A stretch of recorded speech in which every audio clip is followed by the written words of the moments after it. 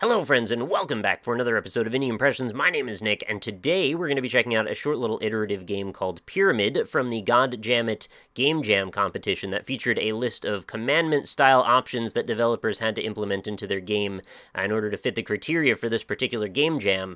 Now what we're going to be doing in Pyramid is essentially blending some cookie-clicker-style gameplay with some sort of resource-intensive management-style gameplay as well.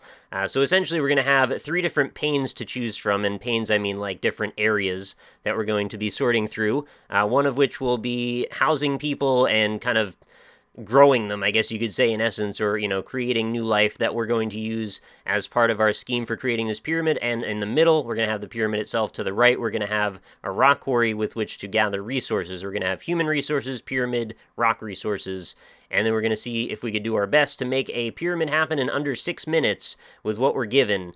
And my hands are going to be very tired because it's actually involving quite a bit of clicking. Anyway, I should just jump into things, and I will do my best to explain the rest as we go.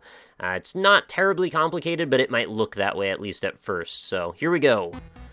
So here's our main pane. This is the central area where the pyramid's going to be. And you'll notice on the left side of the screen we've got 3 bars. One of which has humans. That's what we're going to be setting up over here with our housing complex. I'm going to start furiously clicking away, and we're going to raise that bar up as high as that goes. Then we're going to swap over to the right side, and you'll notice it says upgrade right there. So what we're going to do is hit that button, and it's going to allow us to generate 2 resources per click. You'll notice that bar has also gone up on the left middle there. And then as soon as that maxes out, we're going to head back over to the other side and see if that one allows us to upgrade, and it does. So we're going to kind of keep balancing these 2 back and forth, try and get these resources as high as we can, and then we'll actually start working on the proper pyramid. Now, I haven't actually built one successfully yet, so we're going to try our best to see if we can do that. Get another upgrade going. And you'll notice, of course, our timer is ticking down pretty quickly. We don't have a lot of time to work on this. We're down to about 5 minutes now. You'll see there's also a thing keeping track of how many floors we've got to build, as well as 3 buttons, which are essentially representative of the mind state of the characters that we're keeping track of here. So we've got the sleepy state, the happy kind of dancing state, and the being whipped state, which is not very pleasant, I'm sure.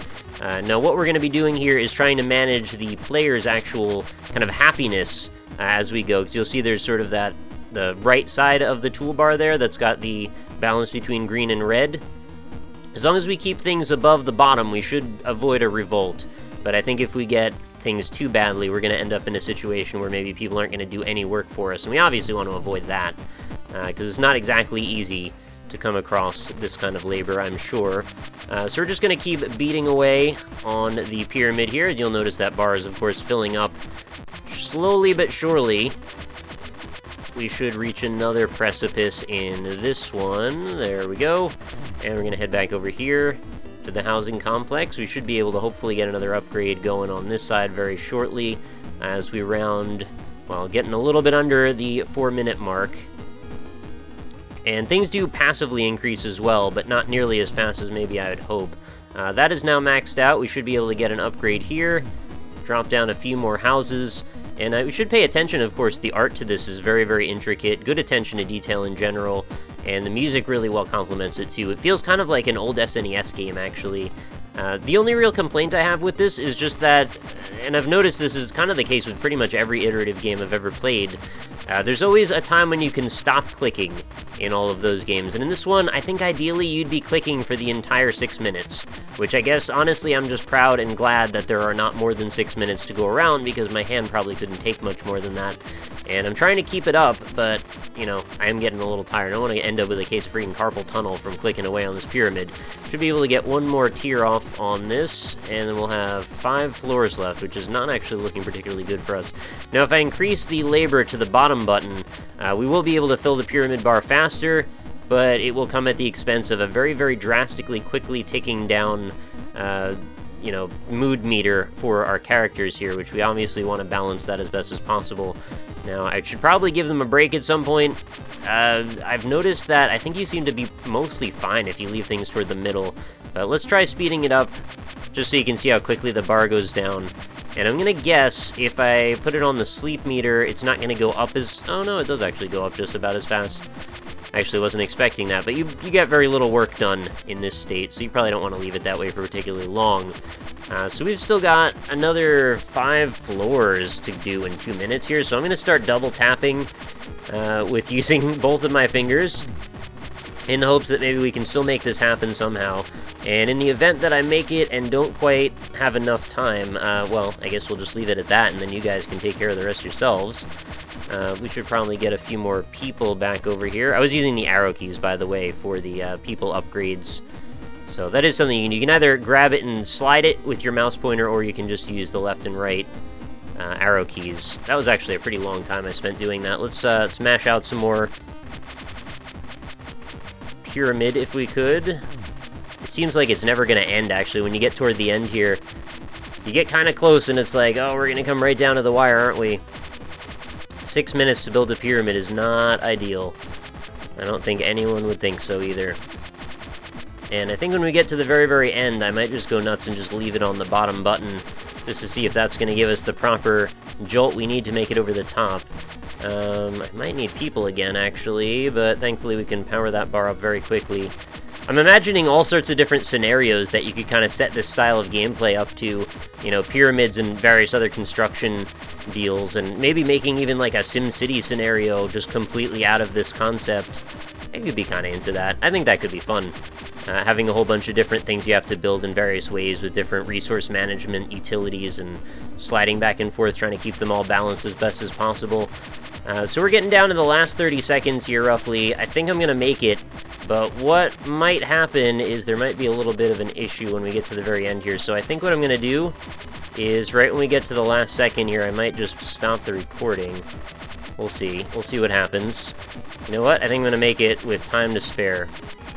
Alright, here we go.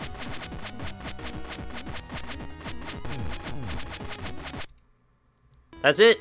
The journey is complete. So I actually tried to do a complete run of this last time, and I'd actually crashed when I got to the very, very end, so I wasn't sure if that was because it was like down to the last couple seconds or what, but it looks like everything's fine now. I don't know, it's a game jam game. Sometimes that kind of stuff happens. No big deal. So your workers have completed your monument and continue to worship you as their deity. Today is a good day. You feel like you could have done better. Yeah, I guess I probably could have. I mean, I didn't really give anybody a break, which is kind of a jerk move. But at the same time, I did get the job done, so, you know, 6 minutes for a pyramid, I think that's a respectable thing. Anyway, that was Pyramid. I think that was a kind of a fun little thing. I just wish there was a little bit less intense clicking. Maybe have some way to pause things, or have some kind of behind-the-scenes resource management that doesn't involve constant clicking, and just have that kind of thing come in spades. I mean, when we're talking about stuff like clicker heroes, essentially, there's only a few moments where you really have to go nuts. Other than that, it's kind of passive clicking to speed up a bar that really there's no time limit on. You can take your time, use the clicking or not. It's just going to make things more effective for you. In this, it's almost pretty much required. And I was mashing, well, for the last third or so of the game, so I imagine maybe if I would have started by mashing at the very beginning, things could have gone a little faster, but by the same token, and should I have to, I don't know, it's a very strange thing to try and critique, because there's a lot of very, very subjective elements to something like this. So I guess the best thing I can do is ask you guys, what do you think? If you want to weigh in, feel free to leave a comment. I am curious, of course, to hear what you think about that. And, of course, if you enjoyed the video, make sure you leave a like as well. You can try this out yourself, too. It is totally free, just a quick little download. And I'm going to have to go check out some of the other God Jam It Game Jam games and see if there's anything else really cool in there, because I was pretty surprised. This is very high quality for what it is. I mean, it's a simple game, but it's also well done. And I think that's always the best way to go for game jams. Keep things just not that ambitious, and I don't mean that in a derogatory way at all, because this game is, you know, somewhat ambitious, at least for the art and musical style. The gameplay mechanics themselves, though, you know, keep things manageable. Keep it something that you can finish in a reasonable amount of time, and don't go too far over the top, and I think the developers balanced that very nicely, and delivered an overall very lovely product. Anyway, that's going to do it for another day's video, guys. I hope you enjoyed it. Make sure you come back again tomorrow. New episodes of Indie Impressions go up every single day, so look forward to bringing you another one then. Hope you liked the video, and I hope to see you back then. Have a great night, everybody.